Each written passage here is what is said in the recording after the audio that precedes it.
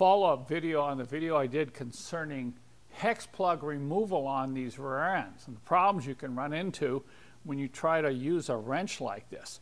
Well, I happened to find this old plug in the shop today, and this was one that indeed had been rounded out, and I had a very difficult time removing this. So I want to show you some of the symptoms here, maybe some of the reasons why this was rounded out previously, and then I'm going to explain in this video how I was able to get it out. Well, look right in here.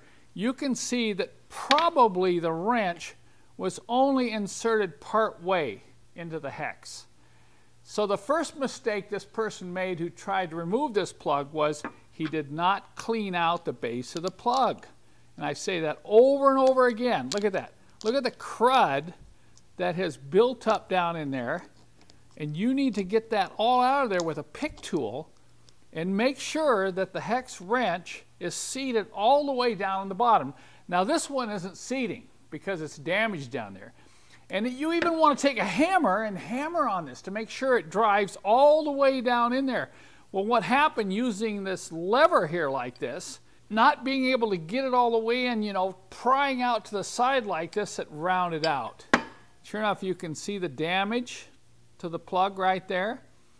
And this owner was stuck. I can see that he probably tried to remove it with vice grips. And I got a hold of some vice grips and I tried to get on that. And that didn't work. So let me show you now how I was able to get this plug out. Of course, when you run into a plug like this, just plan on replacing it. So you don't care if you damage it getting it out.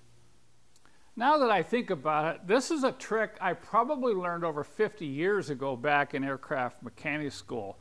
But this can work on screws, particularly a lot of sheet metal screws in aircraft that get corroded.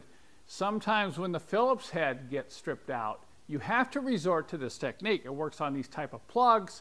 It can work on large nuts that also got accidentally rounded out. But the trick here is to get a chisel.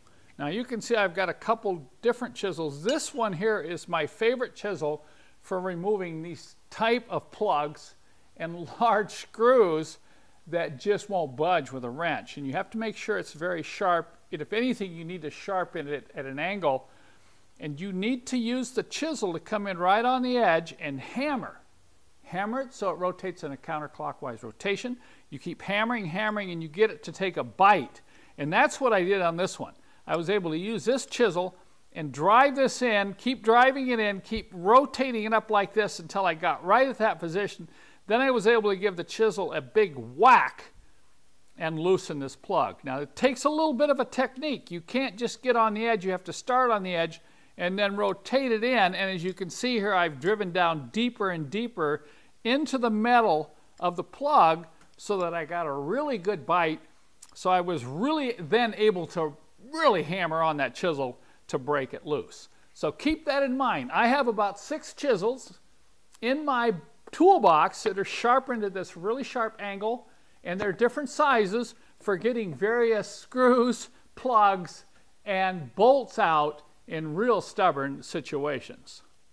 And as I explained in that other video on these hex plugs, that's the reason I developed this special 14mm wrench to remove the plugs on Mercedes rear ends, both for filling and draining, and also the plug on a lot of manual transmissions.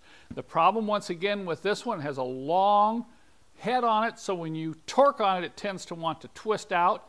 So what I've done is I've cut this off, also put a rubber handle on it, because sometimes you really have to torque on these. So now you can see when you get that into the hex plug, and once again, I may hammer it in there, then I'm torquing closer to the center of rotation here, which will prevent this from rolling out under real heavy torque. So in review, the keys are here to make sure on any hex bolts, it can be plugs, it can be bolts, it can be screws, you want to clean the area out with a pick tool first, get all the crud out of there, and then when you do insert the hex tool, if it doesn't feel like it's going all the way down to the bottom, you want to get a hammer and tap it in before you apply any torque.